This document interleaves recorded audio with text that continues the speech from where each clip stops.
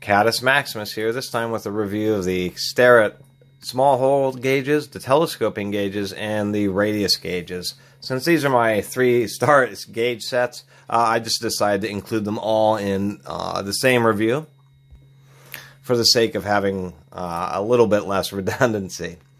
Now, these are going to be the most common type of gauges I would recommend somebody have if they're going to get in any, not just machining, but if you're going to get more into automotive work, then you're going to want these types of gauges so you can measure all sorts of things from guide pin and alignment pins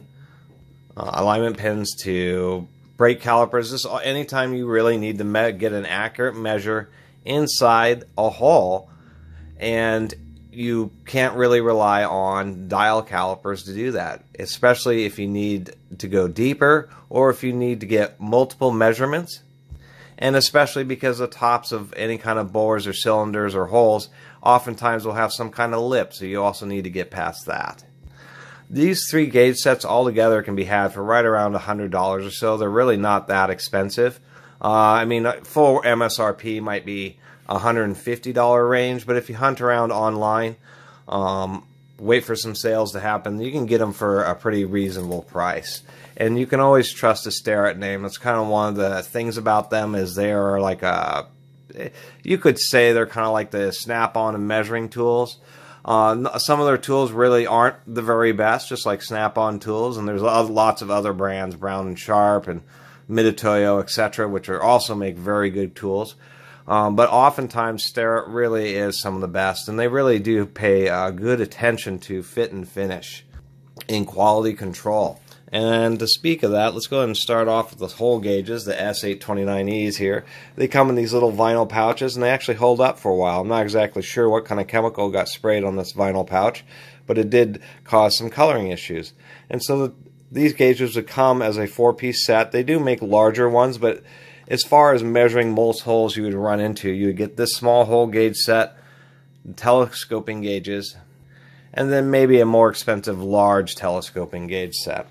And so that's all these are, is just 4 gauges. They tell you the range. They'll go from 1/8 of an inch up to 1/2 an inch through these 4 gauges. So you can tell each one of these does not have a ton of range. How these gauges work is they're just a split ball. It has a little cone. Come on, camera. There you go. Now you can see the cone. There's a little nub in there to prevent the cone from rotating when you twist the little screw handle.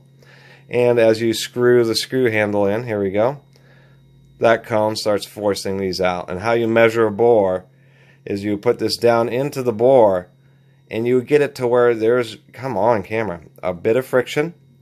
And when you need a bit of friction, it needs to feel like you wouldn't be able to pull it all the way out without actually scratching it, because then you know you've gotten a good solid contact. Not too much pressure to dent it, but you want to make sure that it feels like it's getting stuck, because you know you're getting good contact.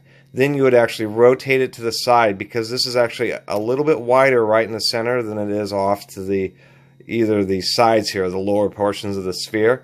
So you would tilt it a little bit, and then that would allow you to remove it, and then you just run a micrometer over the outside of that. And that's always a technique, is holding these and miking them.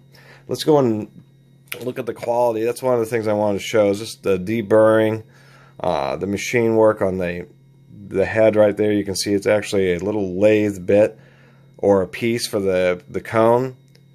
The knurling on these, as you can see, this is a perfect example of knurling. It's perfect little pyramids. Pretty unbelievable. The stamping on Starrett's is always, sometimes a little inconsistent, light or heavy, but that's inevitable. It's always readable, and of course the little handle. And that's one thing you can kind of count on with Sterrett, is even the small one, which may not be quite as heavily knurled, is still really consistent. You can see the knurling was just a bit soft, so it didn't rise into full pyramids. And you can also see the stamping is actually particularly light. And so that would be basically the inconsistencies that you might run into. Although they're very minimal, and like on a small tool like this, you can see where they were trying to make sure they didn't deform the tool through heavy machine work, and sometimes that works out and sometimes it doesn't. But it's something I've always appreciated about Starrett, in that they use pretty high quality packaging, because it actually hasn't fallen apart on me. The next thing we're going to look at is the telescoping gauges here.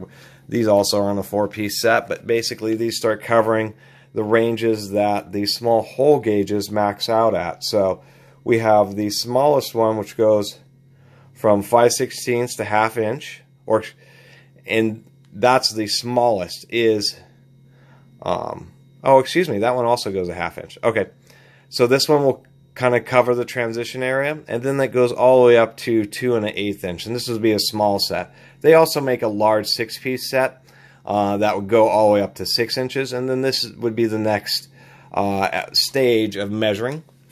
How these work is they're telescoping. They just have 2 anvils, they're little pipes basically, or little tubes, and then they slide inside each other like this. And then this is just a little pin that will actually lock them down once you get it in the position you want it in, and that will provide you a measurement. And so these also have a trick, just like any other measuring tool. The trick with these is that you actually have to have just a little bit of friction on them. And that's the hardest part, is because these are designed to where you're actually offset, not too much. You get a little bit of friction, and then when you do your measurement, you tilt them up. And that's the hardest part about these, is to get just the right amount of tension so that it will push it in with friction and then stay at the measurement. And so that's the idea, is you get just a bit of friction there, you tilt it over, and so that gives you the amount of pressure that you need. Sorry about that. And that will give you the appropriate amount of pressure, so it pushes in on the anvils, and you know you got a solid measurement. And then once again, you would just run a micrometer over the heads, and they're both hemispherical specifically for that purpose. And sometimes you have to do it a couple times. Sometimes the friction isn't, these aren't always the most sensitive. They either seem to jam up or just be spring loose. And that's just kind of part of dealing with them, is just doing multiple measurements just to make sure you got the right number. These are also made really well. They're really nicely polished heads, nice tubes. The little head that holds them together is pretty well assembled, or I believe it's cast, it may be machined, but it's just beautifully accurate. This has a real deep stamping, as you can see. Sometimes Starrett gets heavy on them. And then the knurling is also just about perfect.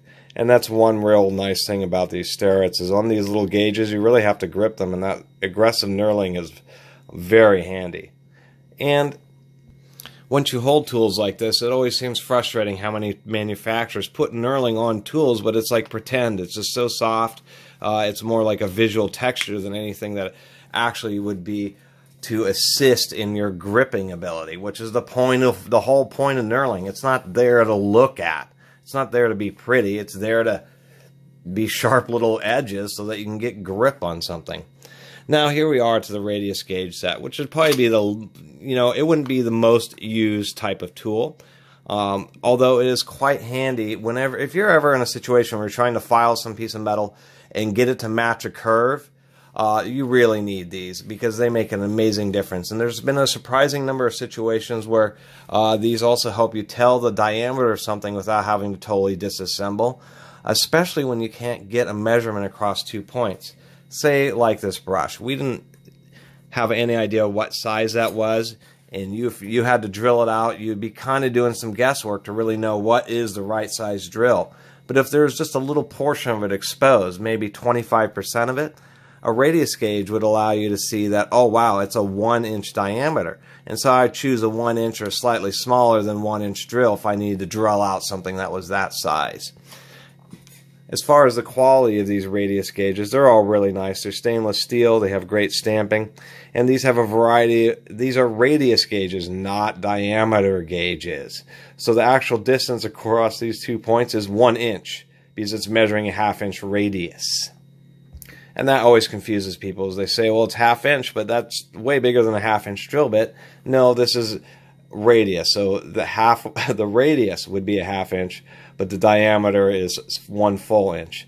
And so all the curves on these, this outside curve is the radius. We have this inside curve here, this outside quarter curve here, this inside quarter curve, and then this edge curve are all the same radius. And then they have a special holder here, and I had a different one in it.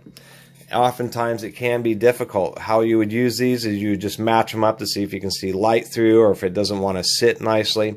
If you're filing something and you get it close, it's really nice is to put this next to it and say, oh, I'm getting really close to that 1/4 inch radius. You can do things where if you're doing the outside edge of something, you can put Sharpie on it and then use the radius gauge to scrape, and then it will scrape the Sharpie off where the high points are, and you file it and then you just paint it again and scrape it, and you can get very, very accurate radiuses. It's surprising. But since they don't always fit in all situations, you have this little holder, which is just a little split, and it just sits in there. You can put it in either direction, and then you just use it as a clamp. And then this would allow you to get the radius gauge in situations where you can't hold it properly with your fingers. And I always thought that was kind of innovative. I will make a note that you don't want to clamp too hard on this because it can ding up these gauges. Now, since these are odd, you'd say, well, how, really are they that useful? Once you kind of know you have radius gauges, then every time you run into a situation where you're trying to measure an arc or get something to be accurately matched to an arc, you say, oh, I have some radius gauges and I can make that work out much better for me. And the thing also, when you use a radius gauge, even if you're not perfect, you're far more perfect than using your eye. It's surprising because even if you get it, good enough, pretty close to the radius gauge, and then you take away the gauge and just look at it in your hand, it looks nearly perfect. And it can all be done with just a file and some of these gauges. So anyway, that was just a quick overview of these 3 gauge sets. I just wanted to discuss them and give a nice close look at Starrett's overall build quality of some of the more common tools you might see. Once again, thank you so much for watching. Please subscribe. Catus Maximus out.